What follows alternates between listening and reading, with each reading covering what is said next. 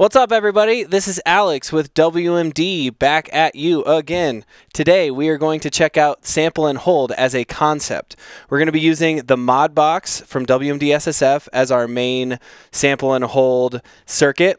This is not a sampler. This is actually more of like a snapshot grabber. So we're going to take voltage and we're going to put it into this circuit. Then with our clock input, we can basically say take a snapshot of that voltage at that time. So the LFO goes up, we say stop. If the LFO is at 3 volts at that point, now we're just going to get 3 volts out of the output. That voltage will stay there until the next clock pulse. So the Modbox is basically a dual LFO and a sample and hold. The second LFO signal is actually normaled to the clock input, so that means that the snapshots that we're going to be taking are going to be controlled by that LFO. So every time that LFO is high, that's when we get a snapshot. The Modbox also has a noise generator, which is normaled to the sample input. So we're always sampling noise. So to explain this, the first thing we're going to do is just listen to an oscillator. And we're going to take our sample and hold output of the Modbox and plug it into the volt per octave of the spectrum. Right? That's pretty dope. That sounds pretty modular. I think this is what everybody thinks modular sounds like. We can make it super fast. We can make it slow. And we're just getting random pitches, right? Another thing we'll do is we'll just take this spectrum oscillator and we'll run it into a low-pass filter. And now we're going to take our sample and hold, and we're just going to modulate the filter. And this Modbox is actually synced to my sequencer right now. That's a cool thing about the Modbox. You can put a clock signal into the sync input. Then you can basically use it as a clock divider or a clock multiplier. So if we just bring in the beat, we can get pretty ravey just with this sound, right?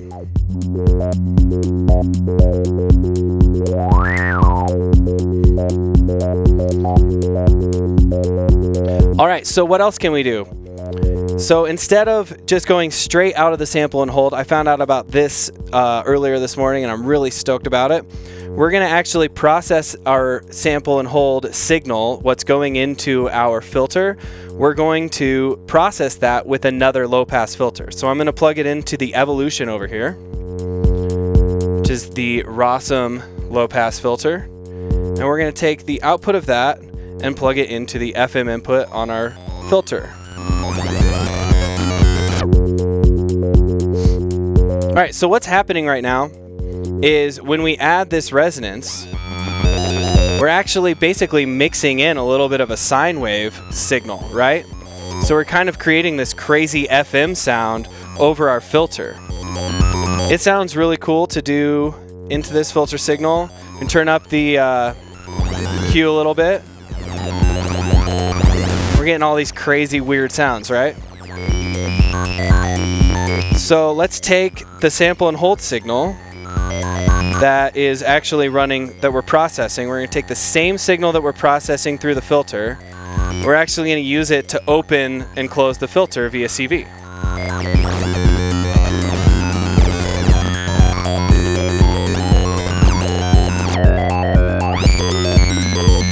Yeah, so that's like pretty cool sounds. We can get super spacey with it. And we're still hearing the spectrum come through, right? So I can just take that out. We just listen to the resonance. That's pretty wild. And we'll go back into the spectrum. Just a little bit more, just for a little bit more of variety. We're going to take the same signal that we're clocking our Modbox with, and we're going to trigger an envelope. And we'll use this to modulate our filter even more.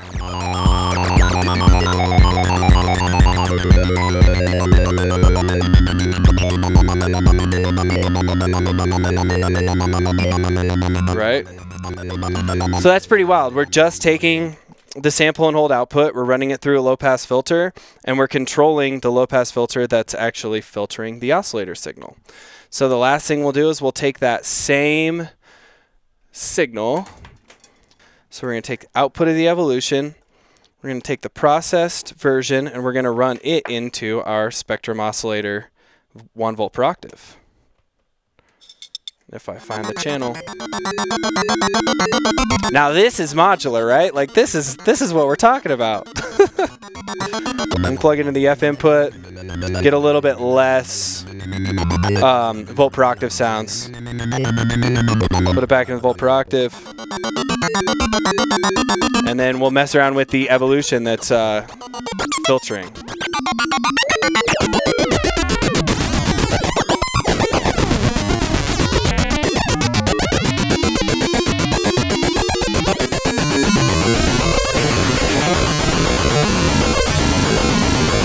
All right, so that's some pretty crazy sound that we're just making just with the sample and hold and a couple different ideas on how to like process that signal and make it into something different.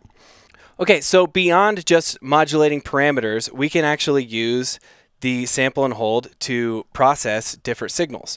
One of the first things we're going to do is use a sine wave. So I'll just let you listen to it. This is our sine wave. And we're actually going to process this audio signal with the sample and hold and turn it into a downsampled kind of more digital sounding waveform. First things first, we'll take our other spectrum and we'll listen to them side by side and just kind of get them in tune with each other. So I'll plug this in.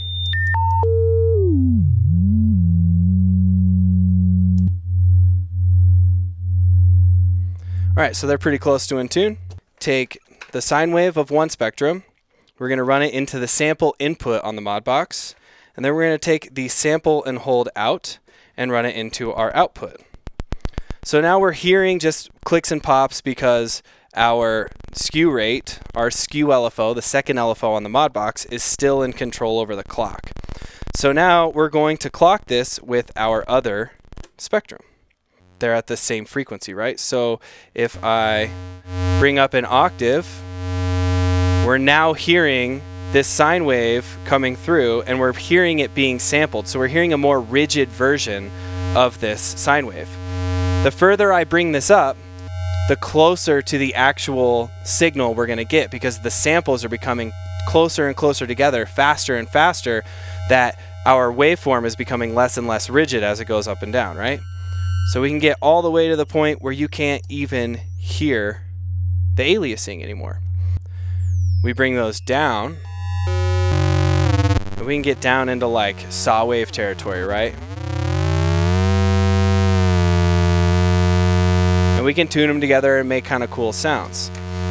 So we'll take an output of this mini slew here, and this is, I'm just kind of using as an LFO right now, and we will plug that into the FM input on our spectrum that is clocking the sample and hold. And now we're basically modulating the size of those samples. And I'll take a gate output of my Metron here and we'll plug that into the envelope. So instead of it free running, we can actually choose like a rhythm for it to run and then run our beat again. And then we'll do like a real fast attack here.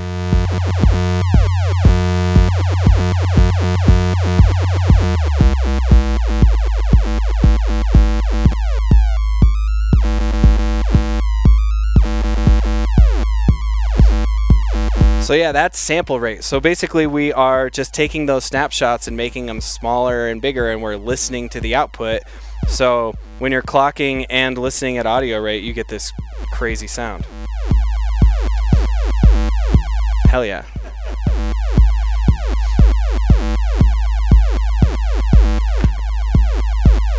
All right, so we've got this envelope controlling that. We're making some crazy like dubstep trap sounds now, right? We're gonna use this same envelope output, and we'll take that sample and hold and run it through the filter, and then we'll use this same envelope sound or signal, and we'll run it into our filter. Just get double harmonic action here.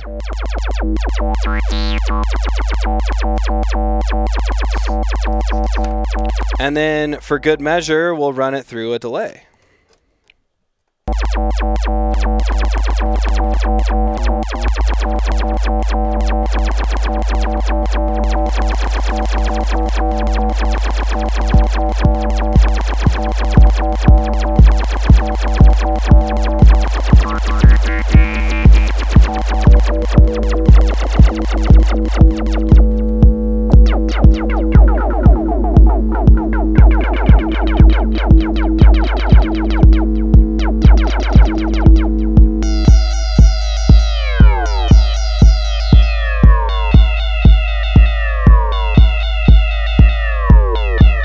I mean, so we could be headlining festivals just with that, right? Going wild. We got space sounds, we got sub bass. I mean, we're ready to go. The next thing we're going to do is we're going to quantize the output of our sample and hold and use it as more of a melody generator. And we're going to use the sample and hold out. And remember again, if we listen to the output here of just a straight up spectrum, and we take our sample and hold out, plug it into the volt per octave input, we just get random voltages, right? So what we're going to do is we're going to take our sample and hold signal and we're going to run it into the arpeggiator here. The arpeggiator is a quantizer. It's also an arpeggiator generator, so you can use it to create standalone voltages. But in this example, we're just using it to process the voltages coming out of our Modbox. So now the arpeggiator is only allowing it to play certain notes.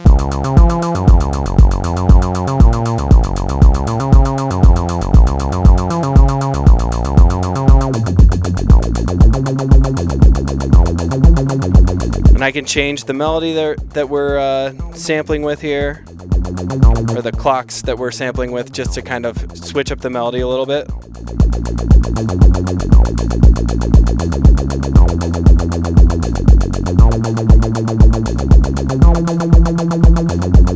And I'm going to take that reset input again. This is going to make it a little bit more repetitive, right? This is going to just say, okay, we're resetting the arpeggiator on 1, which means our pattern's going to be pretty much the same every time it wraps around the sequence. And then I can change up our clock rhythm again.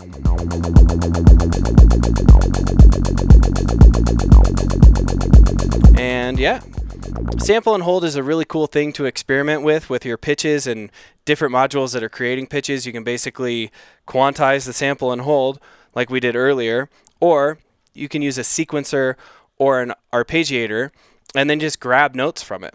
All right, so the next thing that we're going to do is we're going to just process some panning on our drums. So I'm going to bring in this beat here, and then I'm going to take our sample and hold out. I'll make sure to sync my Modbox again so it's happening in 16th notes. And we're going to take the sample and hold output and we're just going to run it straight into the panning of this camera here. So now if you're wearing headphones, you're listening to this on speakers, you'll hear that it's just randomly jumping around. One reason why you might want to use a sample and hold instead of an LFO to process panning is that sometimes you don't want that transition. You don't want to hear it moving across, right? So this is stepped voltages still. So it's going to be here, then maybe here, then maybe here, but it's never going to be here and then transition to here. It's always just going to be in a random spot. So another cool thing we can do is take this sample and hold out. We're going to mult the signal. So we'll take this sweet little hopscotch cable from HOSA and we'll run our multed signal into an inverter. Whatever this signal is doing, this is going to be an opposite signal of that, so I'm using the WMD-SSF toolbox for that. We're going to use this to process our hi-hat panning.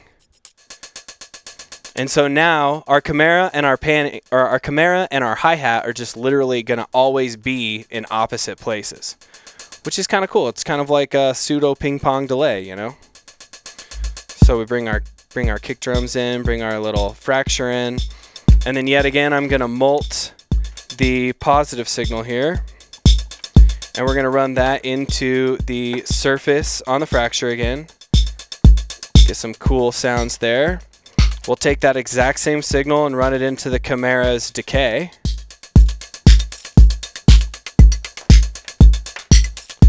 And yeah, I mean, that sounds pretty dope right there, right? So yeah, that's sample and hold. That's a bunch of examples. I hope I gave you some ideas. If you have any examples of sample and hold that you like to use, throw them down in the comments. If you have any ideas on things, techniques, modules, pedals, anything like that that you would like to see me work out and demonstrate, please just hit us up via email or on the comments once again, and make sure to follow us on Instagram, like and subscribe on YouTube, and yeah, until next time, thanks for watching.